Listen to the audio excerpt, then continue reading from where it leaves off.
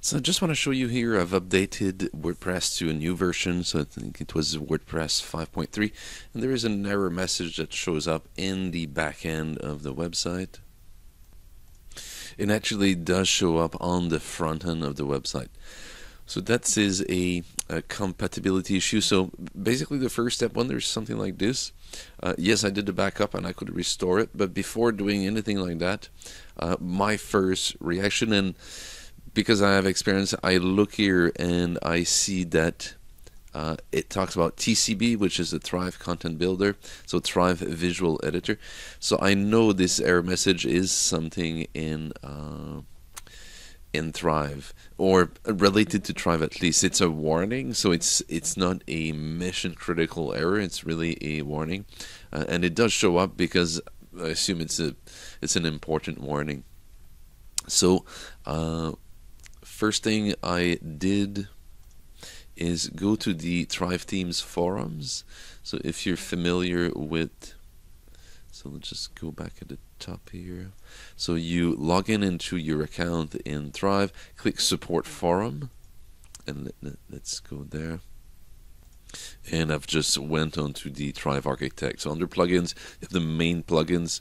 So Thrive Architect is their main plugin, so I'm going in there. And I can see a few people having exactly the same error. So this one is not answered. It's fresh off.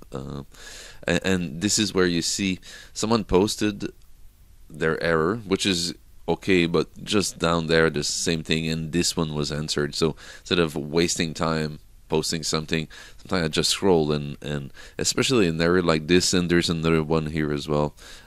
So I've looked at this. So let's see the answers, what the Thrive technical support said. So someone said having the same problem. So that's a good thing when we're not the only one. That means that there is something that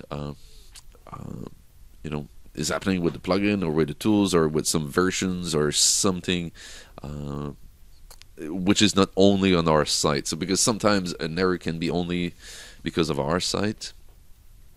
So they say that we will include a new patch on our side in today's release. So they're basically fixing it from their side. And the way, I know most of you are not coder, but basically, and there's an explanation in the other post, basically when there's a new version, there's all sort of new functions available in a new version of WordPress, for example.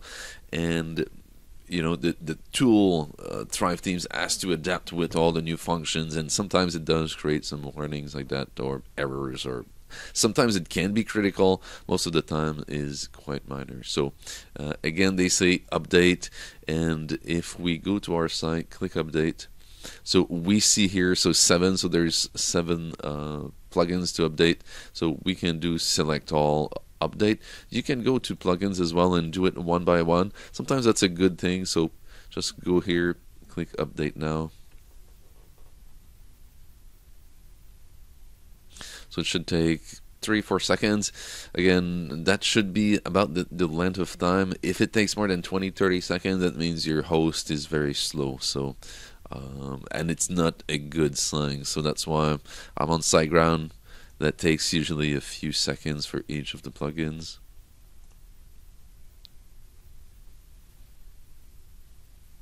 So this is the 4 from Thrive. I'll wait just for this one. Let's see if the error disappears. So just refresh the page and the error is gone from the top. And we can see the front end as well. And the error is gone. So that's why when you do an update, have a look at those errors. Have a look at the back end, the front end, to see if there's an error. This is very rare. In the last 4 years, I don't remember that specific issue of having an error on the front end happening. So it's quite rare.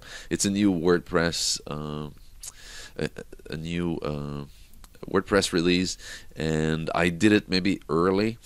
If I would have waited a few days to update WordPress, then the Thrive Teams theme would have fixed that. So again, here I'm just gonna update the Yoast plugin. So that's for SEO, and that's done. So always test, always have a look, and the Thrive Teams forum is a good resource when there's issues like this.